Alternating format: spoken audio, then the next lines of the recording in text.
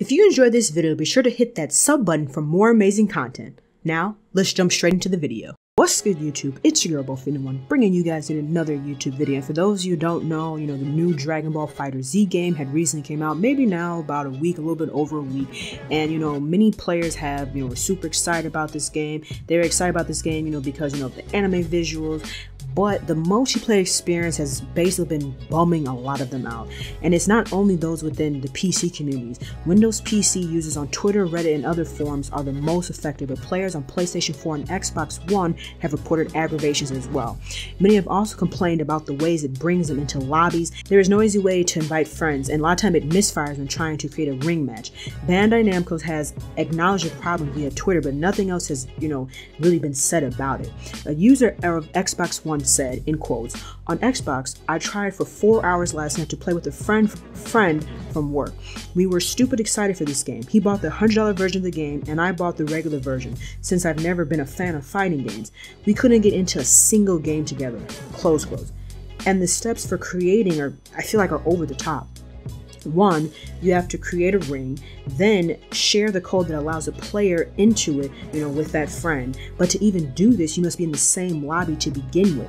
And from playing this game and experiencing the same issue, it overall just make no sense. Like, don't get me wrong, the story is decent. I've been playing it, I like it, but the game's big hype was to be able to play online.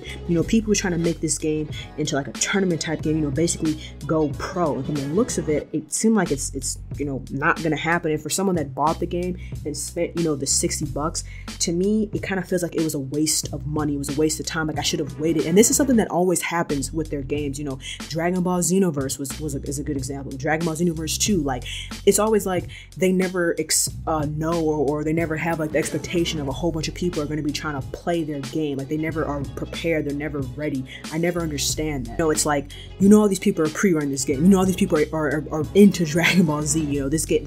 This anime has been around for so long that it has a huge following, and yet every single time their servers are trashed, their servers never can handle the amount of people that get on, you're constantly being disconnected, and it's just getting to that point where it's like, I'm spending all this money, I'm spending $60 to play this game, and I can't even enjoy the main event or the main feature of it. I feel like I should have just waited or not even spent my money, and it's getting to that point where it's like, maybe I should just stop buying their games or wait for the game to go on sale, because if this is how it's gonna be, I don't want to buy the game. Like, I just don't, like, it's like, why did I spend $60 for this? It's just trash, to be honest. And like I said, like it or hate it, those are just my thoughts. So, let me know you guys' thoughts down below in the comment section. Do you guys, think this is acceptable? Do you think it's not acceptable? Do you think this is something that always happens? As always, guys, if you enjoyed the video, be sure to drop a like, comment, share, and subscribe. Hope you guys have a good rest of your day, and I'll talk to you later.